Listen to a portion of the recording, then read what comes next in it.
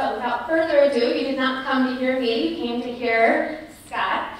I would love to introduce you all to Scott Denning. He is a professor and atmospheric scientist from Colorado State University. Scott has spoken to both climate change believers and climate change deniers alike. And he has served on advisory panels for NASA, for the National Oceanic and Atmospheric Administration, for the Department of Energy and the National Science Foundation, so he knows what he's talking about. Without further ado, Scott. Thanks. Thanks a lot for having me and for coming out. I really appreciate the opportunity to speak with you. So I have 3 things to talk about this evening, all about climate change, and I call it the 3 S's. The 3 S's of climate change are simple, serious, and solvable. So you may not think about simple when you think about climate change, but I'm here to sort of tell you that the science of climate change is science that you learned in grade school. You don't have to get, rocket science kind of degrees to do that stuff. It's stuff that everybody understands, and you just sort of need to be reminded of it. So simple is how it works, serious is why it's bad, and solvable is what are you going to do about it. I've been working on this for like 30 years, and you might ask, if it's so simple, how come I still have a job? I am going to sort of explain to you what I mean by simple. Serious, nobody really wants to talk about that. I mean, it's the part that I'm sure you've heard it before, but there's really kind of no avoiding it. We have to talk about the fact that this is a serious problem. It's a problem that will get more and more and more serious until we stop making it worse.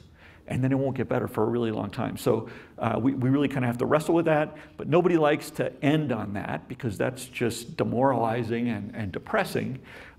So we sort of sandwich that middle S before solvable. And I promise that we will get to solutions. We never do this without finishing up with solutions. So regarding simple, do you ever wonder why day is warmer than night?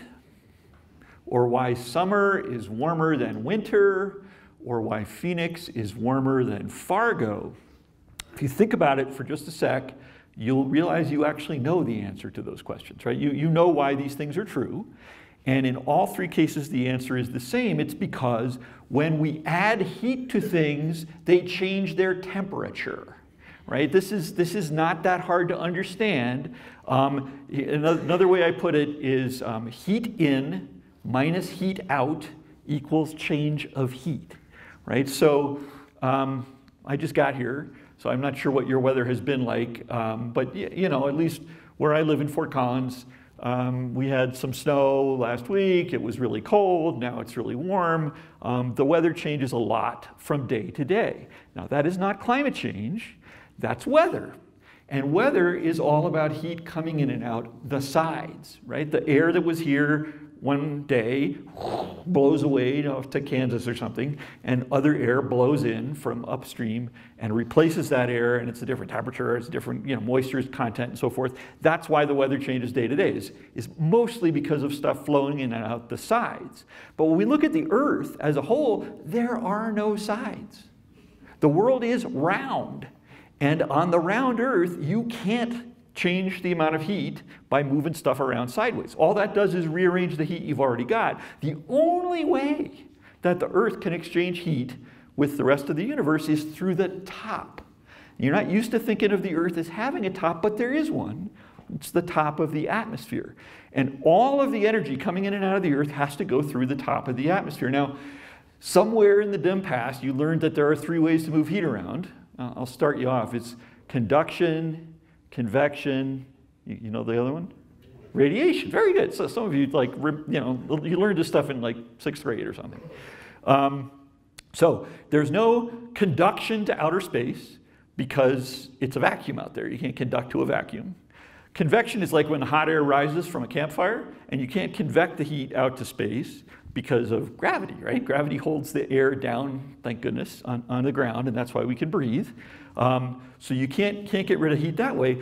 The heat that comes in from the sun, if that was the whole story, that's just heat in, right? Heat in minus heat out equals change of heat. If the sunshine was the only thing going, the Earth would get hotter and hotter and hotter forever until it like melted or boiled or vaporized, be the end of the world. So thank goodness that's not the whole story. The heat has to get out, but it can't conduct or convect. It has to radiate out. Now, the thing that's hard, the reason why people have a hard time with this, is you can't see the outgoing heat radiation. It's there. I guarantee it's there. You know it's there because I just told you, otherwise, you know, the Earth would boil. But you also know it's there. I know it's there because you can measure it. You can literally just measure the heat radiation. If I had been a little more organized, I have an infrared video camera in my office. And I often will put it on Wi-Fi mode and like pan it across the audience. You can actually see yourselves radiating heat in the infrared, right? You're like this gentleman in front, you're going to radiate like crazy, except for your glasses. They're going to be cold and they're not going to radiate as much. It's fun to do this with students. They eat it up. So just like you radiate heat, the Earth radiates heat to space. And it's infrared, so the photons are too wimpy to tickle a little retina at the back of your eye. You can't see that heat, but that heat has to radiate out. Unlike the sunshine, which we can see, it's invisible heat radiation. Now, all the heat that radiates out has to go through the air. And the air is made of molecules. Now, you can't see molecules either. If you don't believe in molecules, I don't know, ask your pharmacist or something. But molecules are these little invisible particles, and 99% of the molecules in the air are just these two kinds of molecules, two kinds of gas in our air, oxygen and nitrogen. And they're both what we call diatomic gases. It means there's two atoms of the same element, and they're glommed together with shared electrons. You know, again, I'm sort of reminding you of stuff from high school. Those are chemical bonds. So there's 3 shared electron things with the nitrogen and 2 with the oxygen. Now, the electromagnetic radiation that's going out it's waves of electric fields and magnetic fields. And electrons, these shared electrons that bond the nitrogen and oxygen together, negatively charged, and a magnetic field can go like slosh them back and forth. So it actually kind of vibrates the molecule like woo, woo, woo, woo. It doesn't really make that sound, I just make that part up. But the woo molecule, we call that an excited molecule, and that molecule has converted some of the electromagnetic radiation that's going up into the vibrational energy of the molecule. But because 99% of the molecules in the air are just these two kinds, then they're perfectly the same on either end. That's it. That's the only way they can wiggle. That's the only way you can change the geometry of an oxygen or nitrogen molecule. There are 2 other gases in the air that have 3 atoms instead of 2 atoms. That top one is called carbon dioxide, and the second one is called water. And there's together less than 1% of the molecules in the atmosphere are like this. By far, the most abundant gases in the air that are not 2-atom molecules are these 2. Now, just like O2 and N2, you can take I only got the 2 hands, so it's carbon dioxide, okay? And along comes a photon of outgoing radiation cooling the Earth, and it can grab onto those electrons and go woo, woo, whoa, whoa, whoa, back to its ground state. But there's more. Because it's got 3 atoms, it can go each one of these different ways of wiggling that molecule absorbs a slightly different wavelength of infrared energy, a slightly different energy level of photon. And that's what makes CO2 a greenhouse gas. We say it has a rich absorption spectrum in the infrared part of the radiation spectrum. Water vapor is even better. It's got this bend, it can kind of do this thing and this thing. This thing, even handsprings, not going to try that here, but you can imagine all the different ways you can rearrange the geometry of these molecules. So these gases are not greenhouse gases because of greed or capitalism or Al Gore. They are greenhouse gases because they got 3 atoms instead of 2 atoms. It's really just bad luck that the gas that's produced when we burn carbon dioxide, has this geometry to it where it can interact with the electromagnetic radiation and trap the radiation and re-radiate it back down to Earth. Now, you've all seen a cartoon like this, right? The sun's beating down on the ground, and that's heat in, that warms the ground. Some of it reflects off to space, but the part that doesn't reflect off to space gets absorbed, and that's what keeps us warm. Then we got to get rid of all that heat by radiating out to space, out to these red arrows. But only a little bit of that radiation escapes, gets past all those CO2 molecules, and the rest of it gets trapped in the air and then re-radiated in all directions. And if you took this infrared camera that I have at work and you went outside, like let's say at night, right? There's no sun at night, but I can measure the infrared radiation coming down from the sky. And if you did that everywhere on Earth, now I haven't personally done this, but I believe people that have reported these numbers, if you add up all the infrared radiation coming down from the sky, it's actually almost twice as much as we get from the sun. So this is a huge, big deal to the climate system. Without that extra heat that we get 24/7 from the warm sky, this world would not be habitable. We would be an ice ball, like, you know, the ice planet Hoth in Star Trek or Star Wars. Anyway, the greenhouse effect is absolutely central to the habitability of the Earth. So it brings me to what I call the common sense explanation of global warming. Many of you are old enough to remember this. These are incandescent light bulbs. And in fact, that one in particular is a 4-watt light bulb. You remember these things? We used to, you know, back when I was a boy, they were Christmas tree lights. And then by the time my kids were little, we used them for night lights in the hallway so they could find the bathroom. So 4-watt light bulb. If you double the number of these bee-boo molecules up in the sky, it would add that much extra heat to every square meter of the world.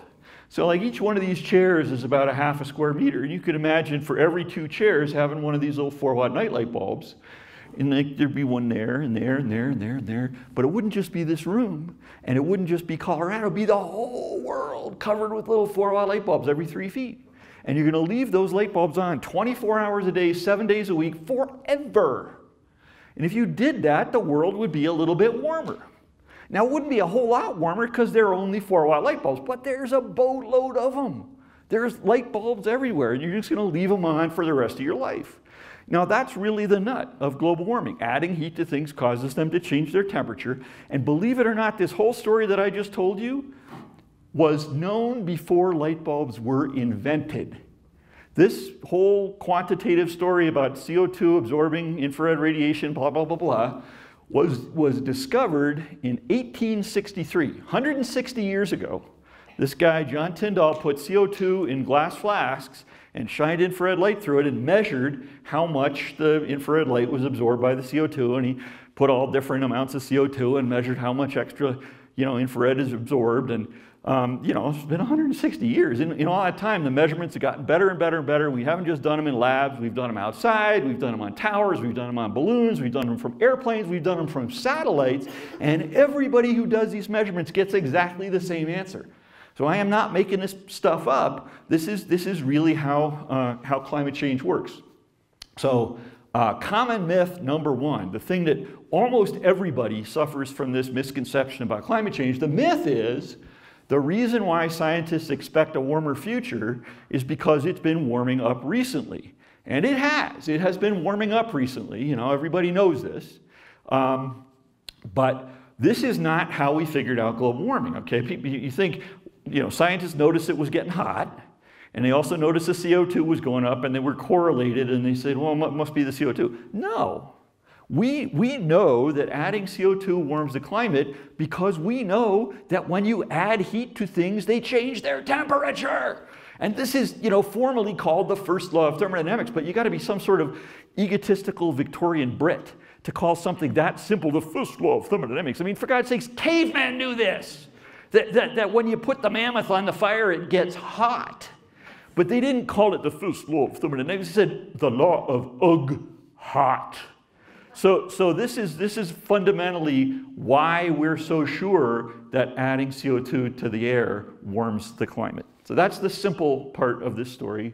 And now we got to talk about how serious it is. And I, you know, kind of hate to do it because kind of got you all warmed up and you're laughing and you're being happy, and now I'm going to bum you out with this stuff about how serious climate change is. But there's really kind of no way around it. You got to talk about it because it's deadly serious. It's a problem that left unchecked will become the most serious problem in the world. Any other problem you can name, this will be worse than that if you don't do something about it, because it just gets worse and worse and worse until you stop making it get worse. This is how much global warming there's been up to now, since the year 1900. And the colors show, something like 1 degree Celsius. That's another problem with science, is that we talk in Celsius and everybody else talks in Fahrenheit. So you got to kind of multiply by 2 to go from Celsius to Fahrenheit. Fahrenheit degrees are about half as big as Celsius degrees. Most of the world's warmed up about 1 degree. You can see maybe a little bit more warming on the land than on the oceans, because the oceans are real deep. They have this huge heat capacity. It's hard to warm up the oceans, but there really hasn't been that much warming, about 1 C of warming up to now. And here's the amount of warming by the end of the century in a world where we get really serious about turning off the coal, oil, and gas, and a world where we don't. So there's the map of how much warming up to now. You can hold on to that amount of warming. This is not that different, right? By the end of the century, about the same amount of warming. We've had a little bit more, particularly up in the Arctic. Or we can inhabit this kind of hellscape of future warming that's dramatically different than the amount of warming we've had. Basically, you ain't seen nothing yet. Except, another piece of bad news, most of the people in this room will not live to 2100. I mean, it's kind of we all have this existential problem, but there will still be people around, probably people you know, and you do not want them to be saddled with that. One of the hardest problems here is that, so these two worlds, this one with serious climate action and this one without, are averaged on this graph here. So that black line shows all the global warming up to now, not very much. Then the blue line shows what happens if we get real serious about stopping this problem. And the red line shows what happens if we don't get real serious. And it's not going to stop in 2100 either. You can see that red line's still going up faster and faster by 2100. The trouble is that to make the world follow that blue line instead of that red line, we have to do something right now. But the two lines don't really diverge for the next 20 years or so. So you got to put in the hard effort, do the heavy lifting now in order to avoid that eventuality, generations from now, even though it doesn't really pay much dividend right away. So this is kind of a big problem sociologically or politically. So how much warmer are we talking?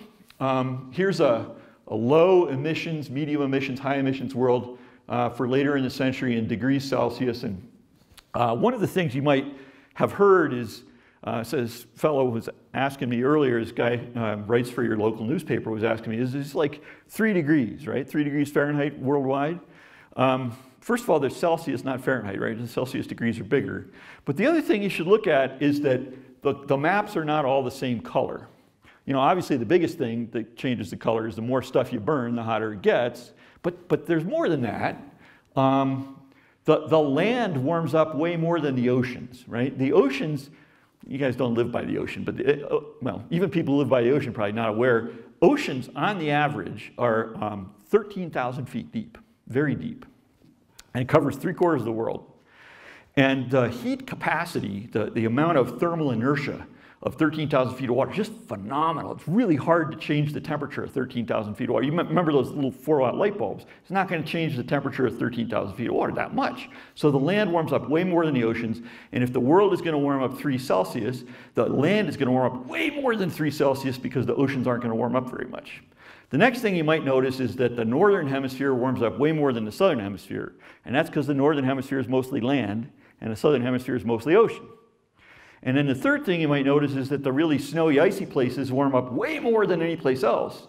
And that's because snow and ice reflects sun back to space. And if you warm up enough to melt the snow, then you're soaking up extra sunshine. So it's not just the 4 watts that you get from the extra CO2, it's also the extra absorbed sunshine. So if you know anybody who lives on land in the northern hemisphere where it snows, bummer, right? You get extra. You don't get global warming. You get like global warming and a half because of where you live. And of course, that is exactly where we live. And if you look at the middle of North America, with the low emissions world, it's about 3 degrees. With the high emissions world, it's about 6 degrees. Oh, but wait, those are Celsius degrees. So 6 degrees Celsius is actually about 10 degrees Fahrenheit. So 10 degrees Fahrenheit, actually that's starting to sound like more, right? 3 degrees didn't sound too bad, but I'm telling you, without serious action, we're looking at more like 10 degrees Fahrenheit around here. Even that doesn't sound too bad. I mean, what, it's like 36 degrees outside. If it was 46, I'd probably be fine with that. But we're not just talking about this afternoon. We're talking about on the average 10 degrees Fahrenheit warmer. This is a map of high temperatures in the United States in Fahrenheit, and each color on the map is 5 degrees warmer Fahrenheit than the color before it. So there's a Denver dot and a Washington, D.C. dot and so forth. And if I'm going to imagine what 10 degrees Fahrenheit of warming, I'm going to move each dot 2 colors on the map. And holy mackerel, that's far. 10 degrees Fahrenheit is like moving Denver to Albuquerque. It's like moving, you know, Illinois to Mississippi or Washington, D.C. to Florida. This is like moving 1,000 miles south. It's a huge, big deal. If you were a farmer in eastern Colorado or a rancher on the western slope and you swapped out the climate of Albuquerque for the climate of like Lyman, Colorado, those guys would notice. They would totally notice. Or Illinois farmers moving to Mississippi. I guarantee you they would not have the same kind of livelihood in a world that's that much warmer. Now around here, we don't think about going north and south, we think about going up and down, right? 10 degrees Fahrenheit is about the same as 3,000 vertical feet. Now you guys live at like 9,600 feet. So 3,000 vertical feet is like Vail becomes Denver, okay? The temperature, average temperature of Vail would be, if you warmed it 10 degrees Fahrenheit, be about the average temperature of Denver. Or, more local around here, think of the temperature up at the top of the ski lift being now the temperature in downtown Breckenridge. So that is profound. Now, at the end of the last ice age, so about 18,000 years ago, this is exactly what happened here in the West, was the sort of, you know, montane forest moved up and the ponderosa moved up and the tree line moved up and everything moved up. But it took 10,000 years for that warming at the end of the last ice age to occur. All those zones moving up moved up over 100 centuries. So that's like 100 lifetimes of a pine tree, right? The seeds are planted here, or they scatter here and they grow a tree, and that scatters seeds and it grows a tree. But we're talking about doing it not in 100 centuries, but in 1 century. That same kind of amount of warming as it happened in 100 centuries at the end of the Ice Age happened in, like, basically in, you know, 2 human lifetimes. Amazing. And it's not like Lord of the Rings where the trees just get up and, you know, walk up the mountain. You change the climate out from under the vegetation, it can't adapt. And what you get is fire and you know, wholesale replacement of the forest with something else. Something that you may not even be so happy to see in your backyard.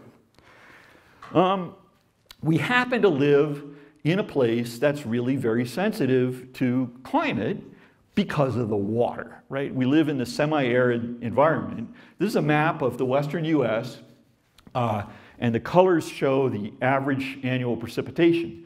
And sure enough, most of it's brown, just like in real life, right? If you drive from here to California, most of the land is brown. But amazingly, we support 75 million people in the area that's covered by this map. And the way that we do that is because of those blue places on the map. You know what those blue places are called? Mountains. And the mountains stick way the heck up in the sky, and the water vapor that blows past gets turned into snowpack. And the snowpack is basically our water supply. Yeah, you know, you got Denver and the Front Range down there. Where do they get their water? They get it from here. The water runs down every spring like clockwork and fills up the reservoirs, and then we, you know, suck it out of the reservoirs and use that to water our farms and our yards and our golf courses and everything else. If you change the climate of here to the climate of Denver, what do you think is going to happen to that snow? It ain't going to be pretty. Bill Ritter used to be our governor, told me, Scott, Colorado will be the last best place for skiing because our mountains are taller. And the ski resorts will be bankrupt in Vermont and California. And here, all you'll have to do is move the hotels and you know, lift lines halfway up the mountain. That's kind of grim. And it's not just grim for skiing, it's grim for everybody who uses the water that comes down from the mountains. This is actually data for Colorado statewide snowpack, about 50 years worth of statewide snowpack. And, you know, we've only had about 2 degrees Fahrenheit of warming up to now. And the snowpack, on average, is about 20% less than it was 50 years ago here in Colorado. You know, of course, there's an awful lot of year-to-year variation. You know, 2012 was an epic snow, or 2011 was an epic snow year. 2012 was a killer drought. But on the average, we've lost about 20% of our snowpack with 2 degrees Fahrenheit of warming. And you could do the math. If you do 10 more degrees Fahrenheit of warming, what does that do to your snowpack? It ain't good. Worse than that, it's not just about water supply, it's about water demand. And in fact, when we climate people talk about drought, we're not just talking about a lack of precipitation. It's actually just like heat in minus heat out equals change of heat, water in minus water out equals change of water. And a drought is the runnings, well, you count it by adding up the water in, the rainfall, snowfall, and subtracting out the water that evaporates off that you use. And if that number goes negative, if you use more than you gain over a period of time, that's a drought, formally. And so even if you didn't change the total amount of rain and snow, if you increase the evaporation, you wind up with more drought. And of course, that's exactly what happens. If you swap out, you know, Denver for Albuquerque and Vail for Denver, the amount of water that evaporates, that's dried up out of the forest every year gets more and more and more, and farms need more, and cities need more, and golf courses need more, reservoirs need more. So not only do you sort of crimp the supply, but you also expand the demand. And, you know, here in Colorado, they're hoping to have something like 50% more people by 2050. I don't know how that works, honestly. You know, you put 8 million people in Colorado and evaporate all the water and melt all the snow. What the heck? How does that even work? This is kind of hard to explain, but I'll give it a shot. These are tree rings. This is 1,000 years of tree rings from the Central Plains and from the desert Southwest. And you can see some weird periods like this back in the 12th and 13th centuries, the medieval mega droughts that did in the Anasazi down in the Southwest. A little closer to home, there's the Dust Bowl in the middle of the 20th century. And then these colored lines are models for drought in the 21st century. And you can see that unless something changes, the droughts that are yet to come are worse than anything this region has seen in at least 1,000 years, probably much more than that. So kind of grim. The other thing is fire. Warmer air evaporates more water. Anybody who's ever watered the lawn knows that. And so our forests get this tremendous, you know, slug of water, mud season this time of year when the snow melts, fills the soil with water. And then all summer long, the trees are sucking the water out of the soil. And if you get to the end of the summer, you know, August, September, and you've depleted the water in the soil, that's when it gets all crunchy underfoot when you're hiking. And that's when we have our fires, is when you run out of water by the end of the summer. And of course, if you had 10 degrees warmer climate, you're going to run out of that water sooner. Every day, you're sucking more water out of the soil. The other thing is that the season for evaporation gets longer, right? The spring comes earlier and the fall comes later, so your fire seasons expand on each end. And there's that many more days of evaporation to you know, use up the water that you have in the soil. And the third thing is, you know, those really bad fire days where it's like, well, maybe not up here, but 99 degrees in the shade and 3% relative humidity and it's windy, and they have to evacuate the firefighters and it crosses the river and it burns the subdivisions and all that kind of stuff. Those kind of days happen way more often in a hot summer than they do in a cool summer. So for all three of these reasons, you get way more fire in a warmer climate. And this is actually a study came out some years ago from the National Research Council, shows that our mountains here in central Colorado get something like 650% more wildfire, and this is per degree Celsius of warming. So if you're going to have 5 degrees Celsius, it's something like 3,000% increase in fire. In fact, much of our forest here in the high country is in a regime where if you increase fire this much, the return time of the fire gets to be shorter than the time it takes to grow a tree. And in that case, you just don't grow trees, right? You switch to something like you know, cheatgrass and sagebrush and whatever, and you can't support a forest. This is another bad myth that people have without thinking about it. The myth is, and it's actually quite dangerous for somebody like me to tell you things that aren't true. So beware. The thing about telling people myths is that they're going to remember the myth, right? So I'm going to say something that's not true, okay? Get that through your head. The thing that's not true is that when we stop burning carbon, the CO2 will go away, okay? And everything go back to normal. And unfortunately, this is just not true. Like, you know how the brown cloud goes away in Denver, like on Saturday when there's not so much traffic? That's because the air pollution is chemically reactive. Actually, that's why it's bad. Air pollution is bad for you because it reacts with your sinuses and your lungs and it hurts you. But the good thing about having it be chemically reactive like that is when you stop putting it in the air, it just burns away. It reacts, turns into other stuff. CO2 is not like that. CO2 is chemically inert. Once it's up in the air, it doesn't go away. Eventually, it'll dissolve into the oceans, but it'll take thousands and thousands of years for it to dissolve into the oceans, and it does bad stuff to the ocean when it does that. So this is not a prediction. This is a what if. So these graphs go all the way back to the year 1800, and they go all the way up to the year 2300, and that's ridiculous. Nobody can predict what's going to happen in the year 2300. Just for grins, the year 2300 is sort of somewhere between Captain Kirk and Jean-Luc Picard. So the red line here is emissions of CO2, and you are here, right? We're burning something like 10 billion tons of carbon a year. And believe it or not, if China and India and Africa build modern economies based on fossil fuels, we will not just emit as much as we are today, but the amount of emissions in this century will triple because there's billions of people in China and India and Africa want to set stuff on fire.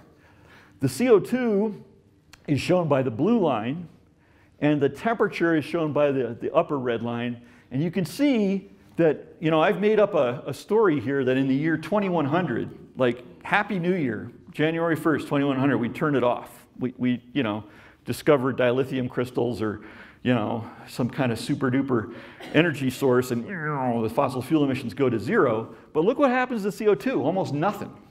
It just stops going up. It doesn't come back down. And the temperature doesn't come back down either. The extra CO2 will stay in the air for thousands and thousands of years. A lot of that CO2 will still be in the air as much in the future from now as the beginning of agriculture was in the past. It's a problem for the millennia, not just a problem like for the next presidential election. It's kind of like you got a thermostat with a ratchet on it, and you can turn it up, but you can't turn it back down. So this is the serious part, and it's a bummer. I hate, you know, I see your faces when I say this stuff, and it hurts me to do that to you. But now I'm going to talk about good stuff. So we're going to talk about solutions. We're going to get to solutions. So this is a problem that gets worse and worse and worse, and then it doesn't get better unless you fix it. And I'm going to tell you that we can fix it. We know how to fix it. We can afford to fix it. In fact, we can't afford not to fix it. This guy, his name is Kaya. I can't remember his first name. He's a Japanese economist. Okay, there's some math here, but it's easy math, okay? There's four things that determine how much CO2 we produce. It's population times the amount of money, GDP, economic activity per person, times the amount of energy it takes to make a buck, times the amount of CO2 you produce per unit energy, okay? And here's the little math quiz. You can do the algebra, right? You can, the E cancels the E, the dollar sign cancels the dollar sign, the P cancels the P, and you get CO2 equals CO2. So you know it's true, right? Because it comes out. This is called the Kaya identity. Now,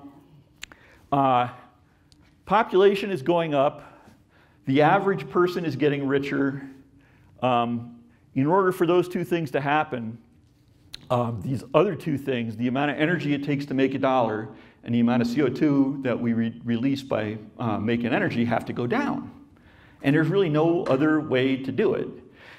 In fact, I'm going to tell you, we have to make CO2 emissions go to zero.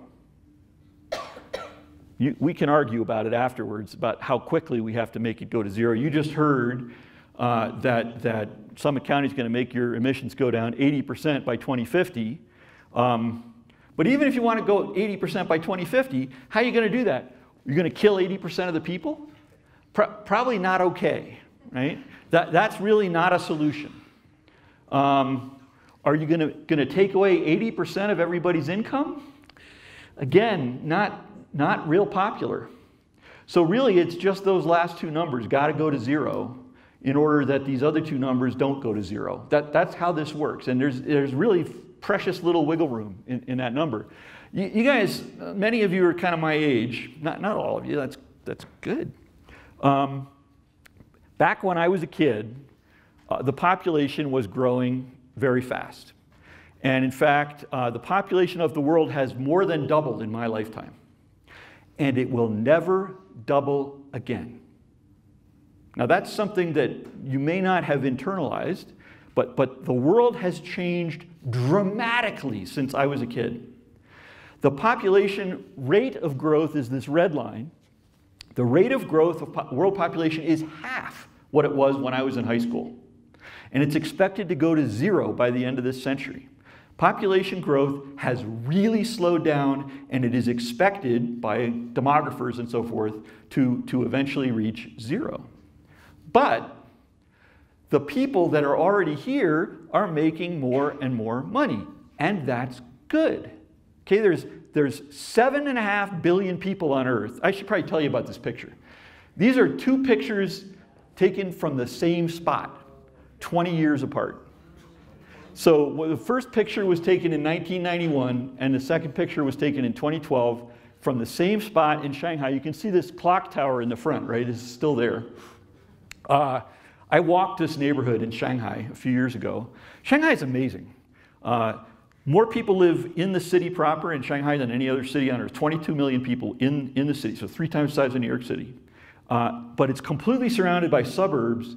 Every one of those suburbs has more than 10 million people, and you've never heard of one of them.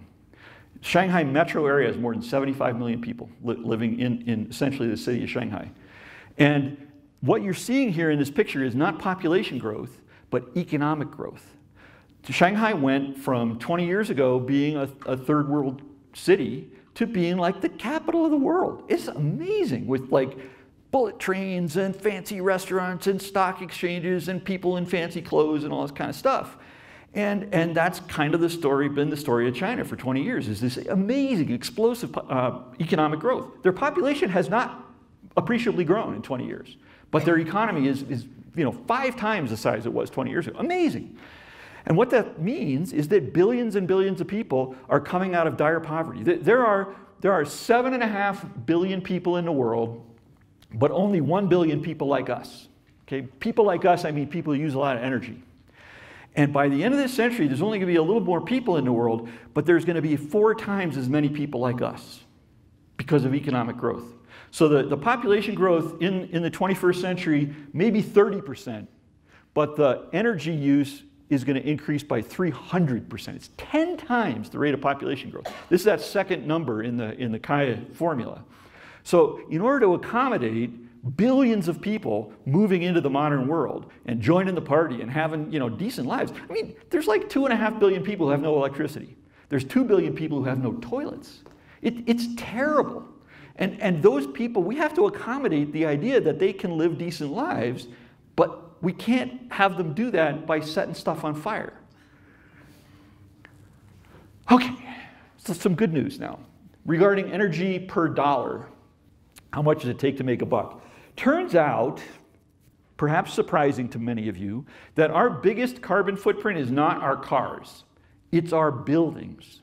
In the developed world, about half of the energy we use is used either to construct buildings or to operate buildings. So think heating and lighting and air conditioning, actually think mining the ore and smelting the steel and cutting the trees and all that kind of stuff, moving stuff around. About 46% of our energy usage in the United States is from buildings. And these are some projections that were made by the US Department of Energy. So that brown line at the top was projection made back in the early part of this century out to 2030. They thought the energy use in US buildings was just going to keep increasing like crazy. They made the same projection in 07, in 09, 11. And so you can see what's happened here is this amazing reduction in our expected energy use in buildings. In fact, it's basically flatlined now. And it's not because we're all shivering in the dark. It's because people got smarter about how to build and operate buildings. There's a movement called Architecture 2030. You should look this up. It's amazing. This guy, Ed Mesria, who's a famous architect, put together, it's kind of like a petition, but it's better than that. It's a movement. And every major commercial architecture firm in the world has signed up to this pledge. And the pledge says that by the year 2030, every major commercial architect in the world will not build, not design any buildings that are not net zero energy by 2030. All buildings built after 2030 will not use any energy over the life cycle of the building. They'll put back as much on the grid as they take off to construct the building. Amazing. And that is not making us go broke. That's helping people in the construction industry to build buildings. Amazing. Just that saving alone, in the United States alone, will save us $4.5 trillion by 2030 because of energy that we used to waste that we don't have to waste anymore. This is a no-brainer. It's something that costs negative dollars. We do this and there's more money in your pocket when you do it than if you don't do it. It's just so much of a win-win. And the idea is to take the savings that you do from energy efficiency and plow those into energy generation. So let's talk about energy generation. These graphs are hard to read. Similar kind of projections. These are international projections. Each line projects out how much new solar they expected and how much new wind they expected all the way out to 2025. And the early projections are at the bottom, right? So there's a projection made in 2006 was that there's going to be, whatever that is, 5 gigawatts of new solar and 20 gigawatts of new wind by 2025. And they made the same kind of projection in 08, 09, 10, 11, 12. See what they've done every year. They basically take what this year's new solar and just flatline it out. What? Like, what are these people smoking? The actual new solar is this black dash line, and the actual new wind is that black dash line.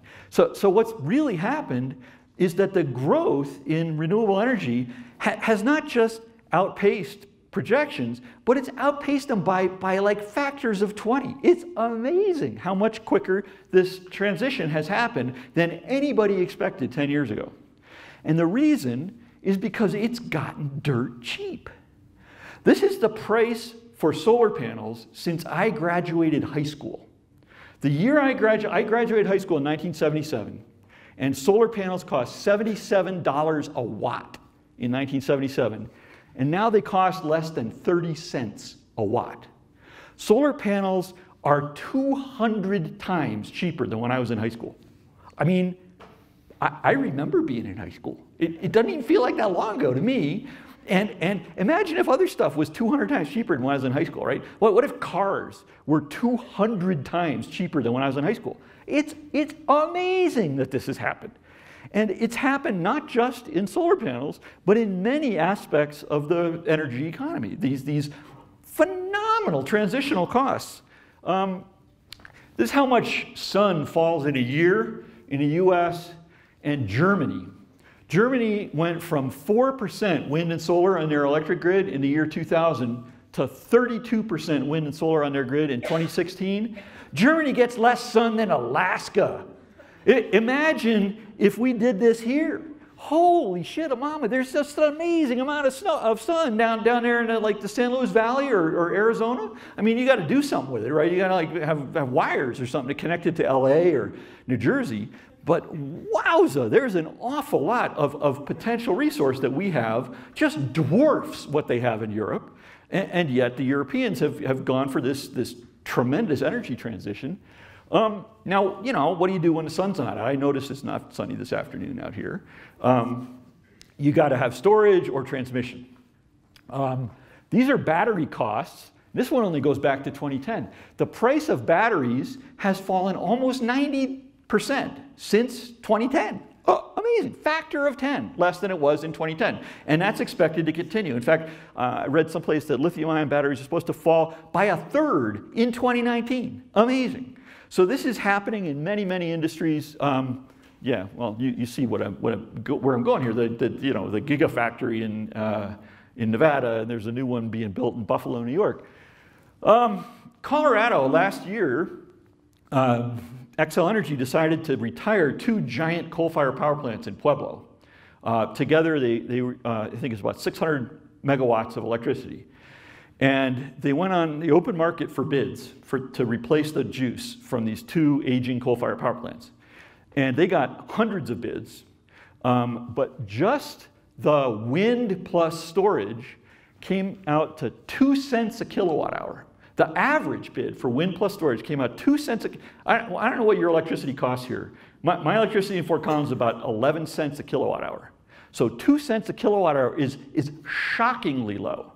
It's less than half of what it was costing Xcel to operate the coal-fired power plants that they already bought and paid for, right? So actually dismantling perfectly good coal plants saves them 50% of their costs. Amazing. And this is not some pie-in-the-sky future. This is 2018 here in Colorado.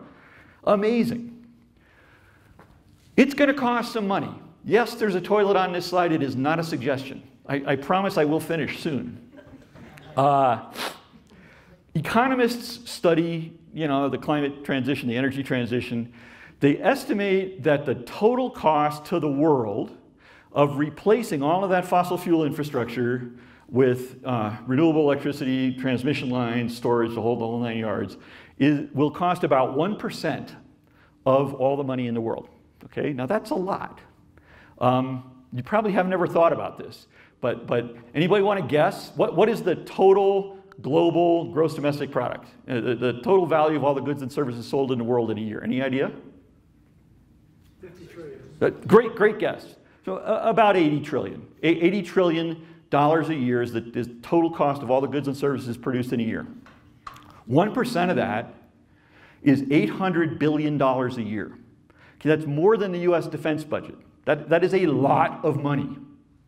1% of the global economy is about what our ancestors paid to retrofit all the world's cities with indoor plumbing 100 years ago. Think of the cost, if you had to do it today, of digging up every street in New York and Paris and London and Tokyo and laying sewer pipes.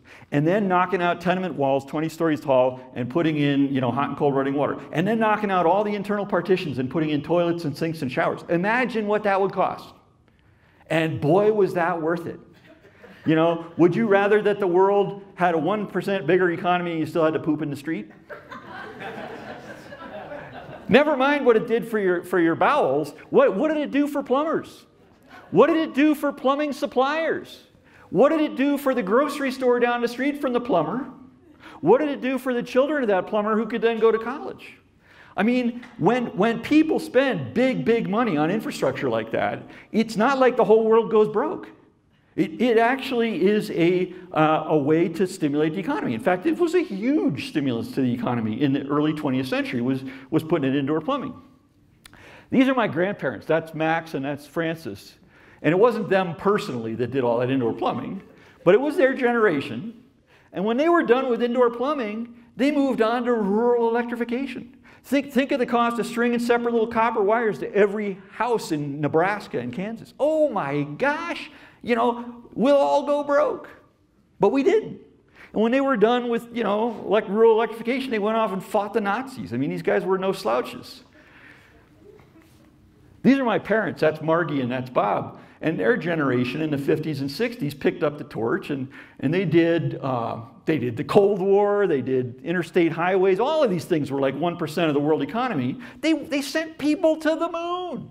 Amazing. And brought them back. They spent giant money on all these projects, and that did not cause the world to go broke in the 1960s. This is me back when I had hair, and my wife, Jennifer.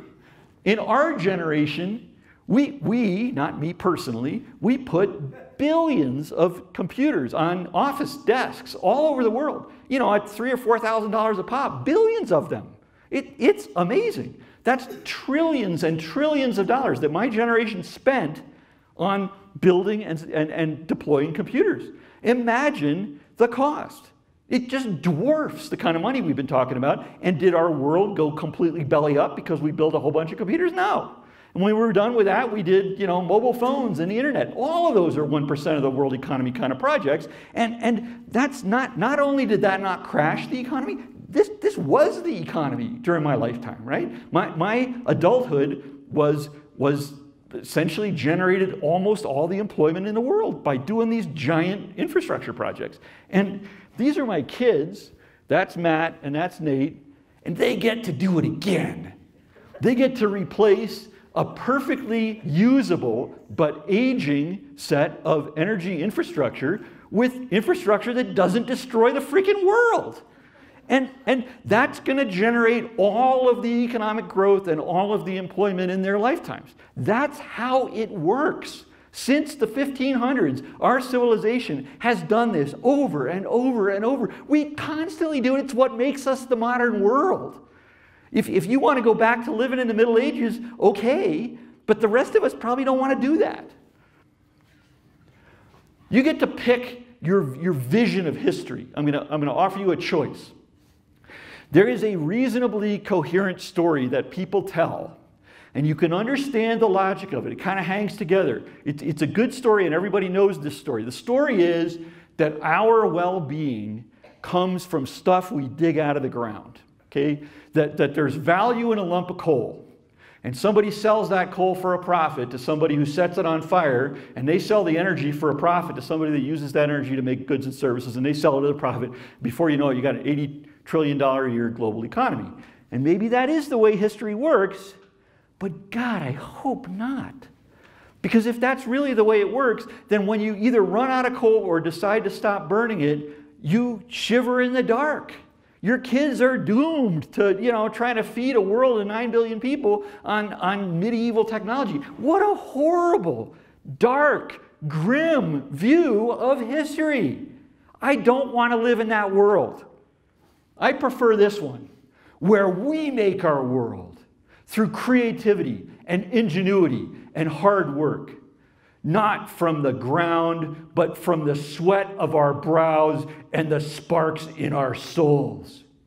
And we're not running out of those things, and the kids are going to be all right. Thank you.